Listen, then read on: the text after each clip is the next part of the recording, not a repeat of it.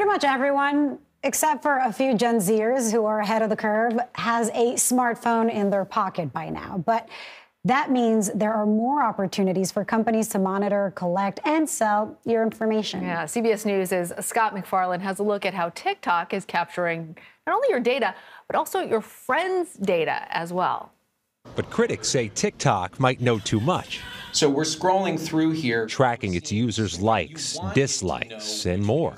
Your email address, there's your phone number, the Wi-Fi network you're connected with. We asked Gizmodo reporter Thomas Germain to show us how TikTok sweeps up data. And right there, it's uploading.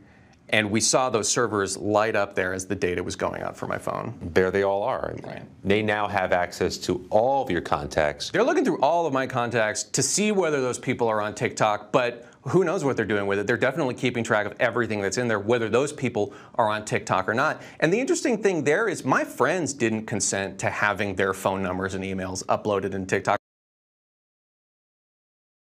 Meantime, Epic Games, the maker of the popular video game Fortnite, has agreed to pay $275 million in civil penalties to settle claims accusing the company of collecting children's information without their parents' consent.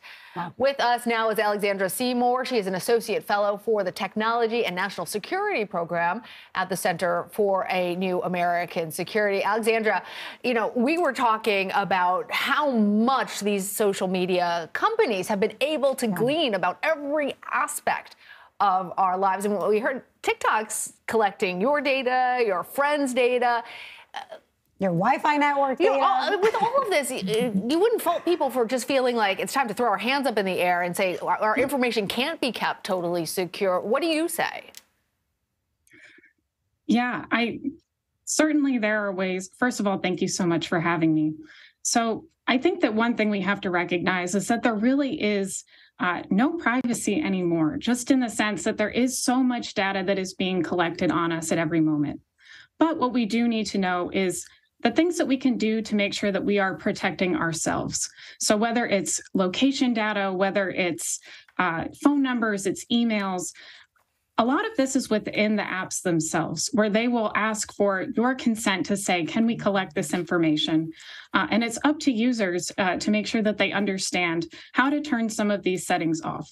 Now, at the same time, what we also need to recognize is that this is really incumbent on some of the companies to make sure that they're being transparent in the way that they collect data, how they store it, how they use it, and to make sure that they are being transparent with users so that they don't have any questions about the way that their data is being collected, because it is a scary thing to recognize that these companies are able to pull together all of this information and essentially build a profile on you. And even if the data is anonymous, taken together, can build out your preferences, your associations, and other likes of the matter. I can't tell you how many things I own that I did not need before Instagram offered me, and suddenly there's also that hazard, right? Suddenly it belongs to me. You know, one thing is those switches that you can toggle on and off that you were mentioning to protect your privacy, but what legal protections actually exist to prevent companies from misusing customer data?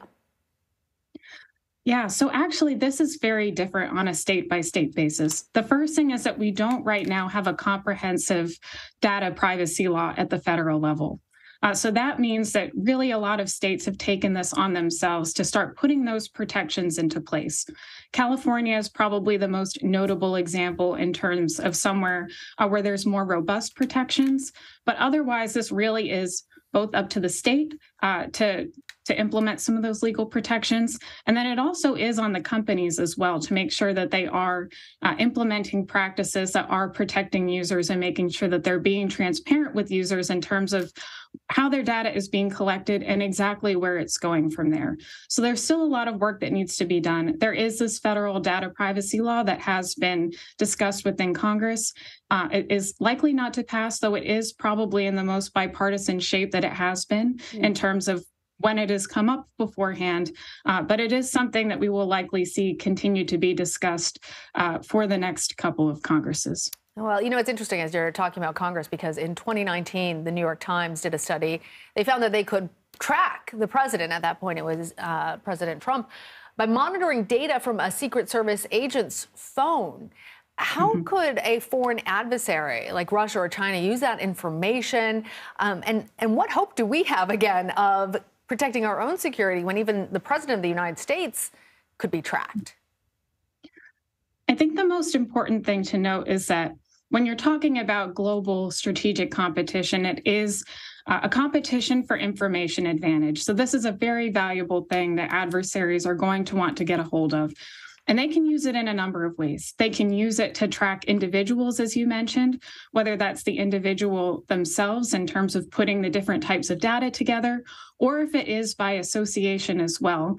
It might not be the senior level person whose phone is being tracked in that moment, but if they have someone who closely is with them at most times of the day, there's a way to put two and two together in that sense. There's also cybersecurity concerns that stem from that as well, in terms of when you have this types of information, being able to create more tailored phishing attacks against individuals because you're able to track their patterns and their habits to make them seem more realistic.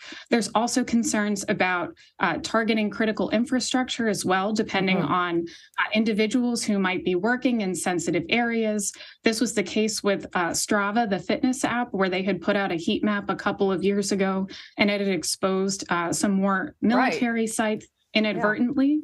And then there's also the concerns about just powering technological development as well. For something like artificial intelligence, which runs on data and becomes more accurate with the more data that you have, taking this type of information can be very powerful in terms of accelerating that technological development. Yeah, a lot of concerns. All right, Alexandra Seymour, thank you. Thank you so much.